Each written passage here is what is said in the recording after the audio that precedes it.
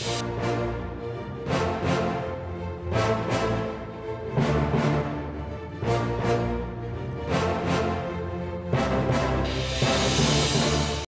has been touted as the best way to drive the country into industrialization.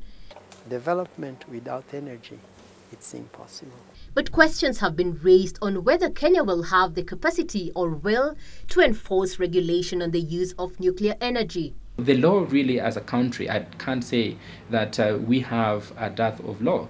What we would need is better supervision, better enforcement, but also the political will to appreciate that we are dealing with a high voltage scenario, and therefore we need to employ a lot more vigilance. Training of personnel to work in the plant will also be a key priority issue. We have to conduct civic education and explain the pros and cons of different designs.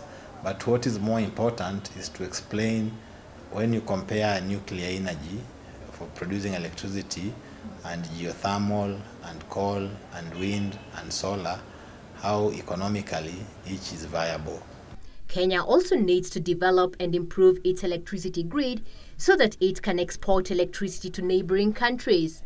The National Council for Science and Technology is proposing a bill. We have developed not nuclear, but Atomic Energy Act, which is going through the parliament, and then it will now incorporate the production of energy through nuclear into our energy mix.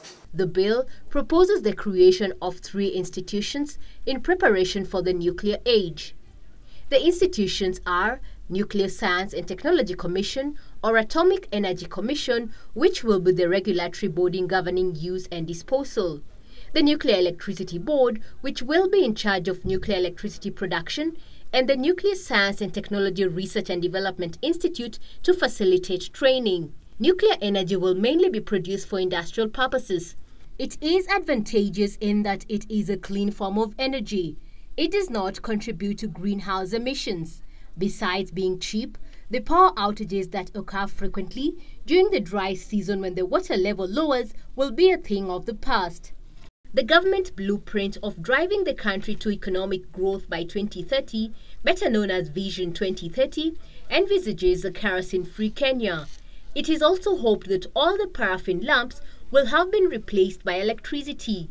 When that happens, as per Vision 2030, scenes such as this of the women of Boni community walking long distances in search of firewood to cook their daily meal, and the women and children of Larry who have to walk several miles with woodloads on their backs will hopefully be a thing of the past. Rosalia Opondo, Channel 1 News.